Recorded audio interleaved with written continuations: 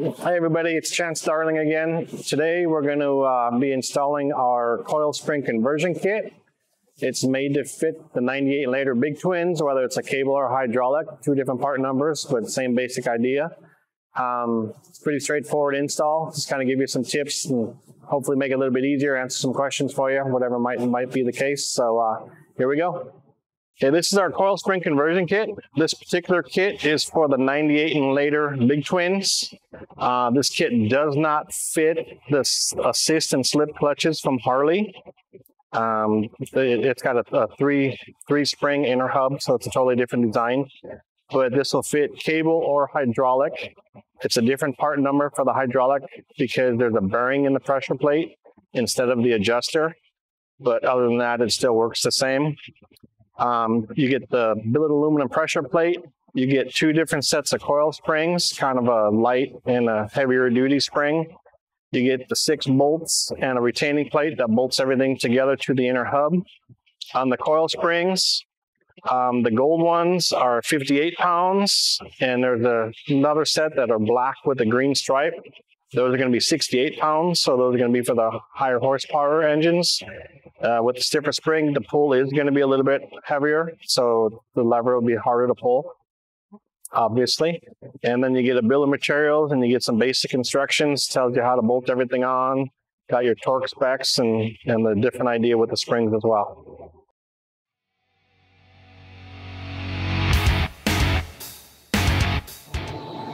All right, so as you can see, we got the primary cover off already. As always, refer to your service manual, remove the primary cover. Depending on what bike you're working on, you're gonna have to remove the floorboard, shifter, shift linkage, whatever. I mean, the dyno's fairly straightforward. The little foot peg mount and shifter and cover comes right off. Unhook your negative cable, that way you're safe in case somebody comes and hits the button or whatever.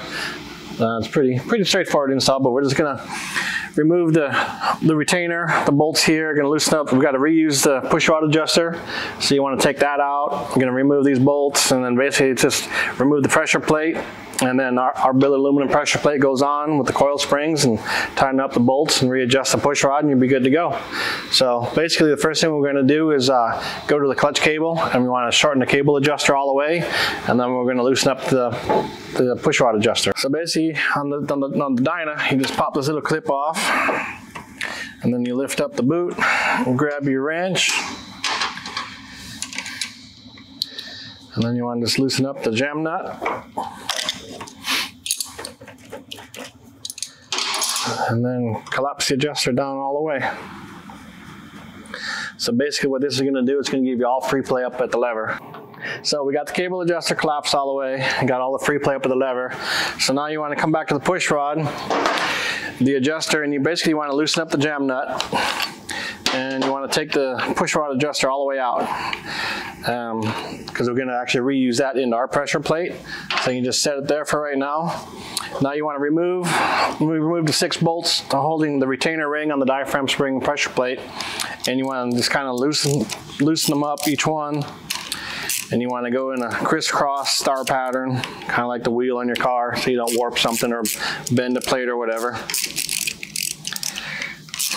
You can see there is spring pressure here, so you just want to go a little bit at a time, kind of work it off. And then at some point you get to the end of the travel on the spring, and they'll be all nice and free and come right off.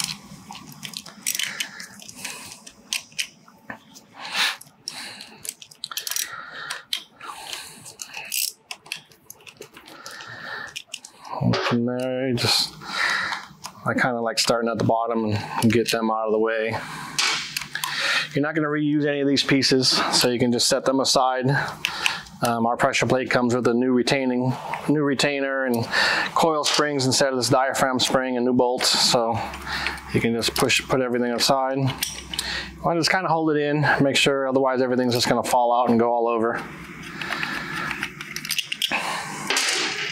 So you got your retainer, you got your diaphragm spring, which we're not going to be using anymore.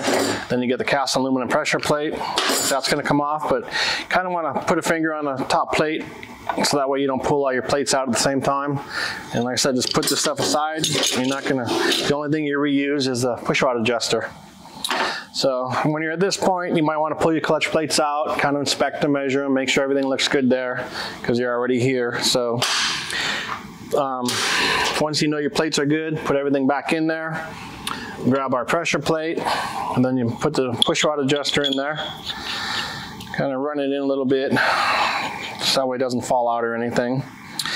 And then basically just put it back together kind of the same way you took the other one off. It just, I mean, obviously the standoffs come through the holes and the push rod adjuster goes onto the push rod. So you'll feel it just kind of pops in there. And you just want to wiggle it around. You don't want to make sure it's all the way against the plates. Make sure there's no gap, because you can put it like that and you can see everything moves, then it's not going to work.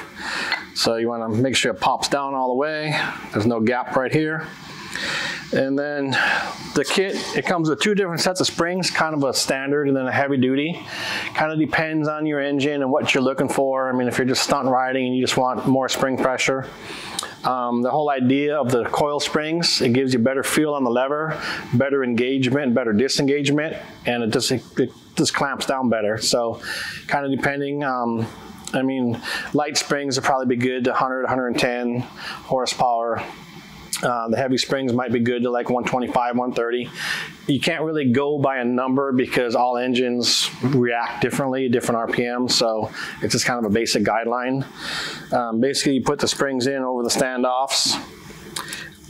And one thing you can do with since there's 6 of them, you can always stagger like a standard and then a heavy, standard, heavy, but we're just gonna put all 6 in for now.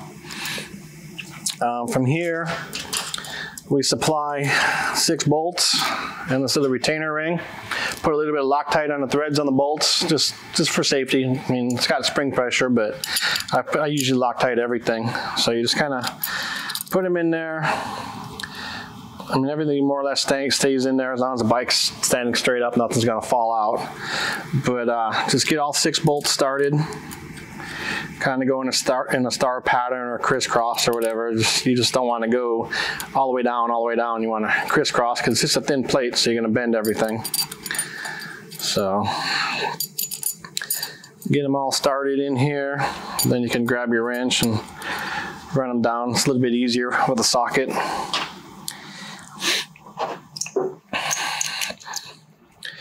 It's just this is a 4mm socket. So everybody thinks it's American because it's a Harley Davidson, but it's actually, these parts are metric. So use a 4mm Allen socket or Allen wrench, whichever you might have. And like I said, you just want to kind of go across, get it down, get the bolts all in there until you start putting a little bit of pressure on the plate. And then you just want to start going crisscross, little star pattern or whatever, and just work its way down. So it's a thin metal plate, so you don't want to go too far because you will bend it, and then it just becomes a pain. So go a few turns or whatever, and then go to the next one and work your way back and forth.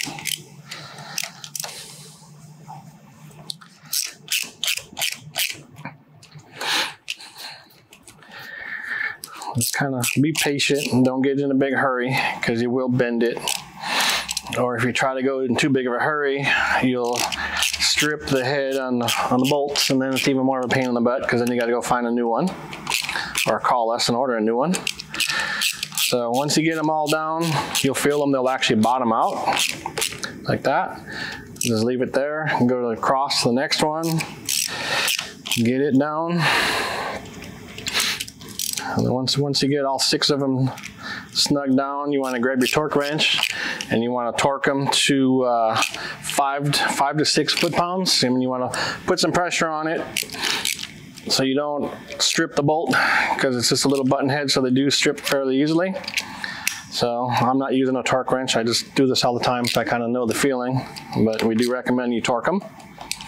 So once you get them all torqued, you want to grab your little 7/32 Allen wrench and a 11/16 socket or wrench or whatever you might have and adjust the push rod. I mean, we got a nice handy dandy little Jim's tool that works really good. So I like to run it in by hand, and you can kind of feel it bottom out. Run the nut down to where it just stops, and then put the wrench on there, put your Allen wrench in there, and just kind of get the feel for where you just turn it to where it just touches.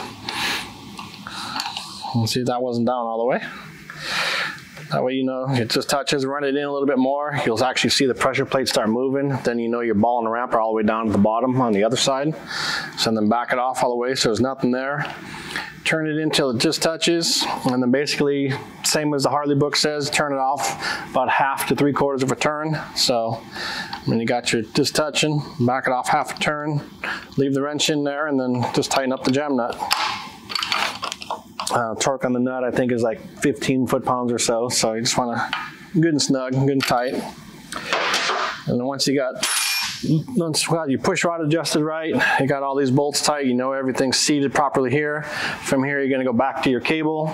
So you get up to your cable, you want to make sure you're seated down all the way here, and basically you're just going to start running the adjuster up so you can get rid of all that slop in there. And basically, rule of thumb, all the Harley guys always say between like a dime to a nickel as far as free play goes up top here on the lever. So it's kind of personal preference. I mean, you want to make sure you've got a little bit of free play here. And then once you get that set right, you just come back, tighten up the jam nut.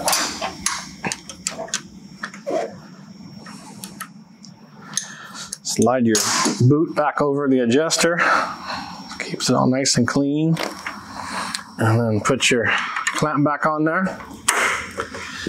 Maybe work the clutch lever a couple times. You can watch down on the pressure plate and make sure everything's moving all nice and free. One thing to keep in mind too, when you pull your clutch lever in and you see your pressure plate move, sometimes it looks like it's kind of cocking a little bit. That's more or less normal, because basically you've got your 1/4-inch push rod pushing on a 6-inch aluminum pressure plate, and it's just kind of cattywampus basically. So once the bike's running and everything's spinning nice and true, when you push out on it, it'll be nice and true. It's nothing to worry about. So once you got all this done here, from here you put your primary cover back on, put your oil in there, depending what kind of clutch you're running, kind of depends on the oils and all that. I mean, our clutches, any oil from motorcycle wet clutch works perfect, so there's no issues there. Basically, once the primary cover is on, you put your derby cover back on, and there's no fitment issues. It's a direct replacement, and from there you'll be good to go. And as always, you can always visit our website, barnettclutches.com. Look at new products. I mean, we've got a little service center on there that you can ask questions, info@barnettcables.com. You can always call us if you need questions and need some answers on whatever. You're not sure about what products will work best for your bike. I mean, just feel free to give us a call, send us an email, and we'll get back to you. Thanks.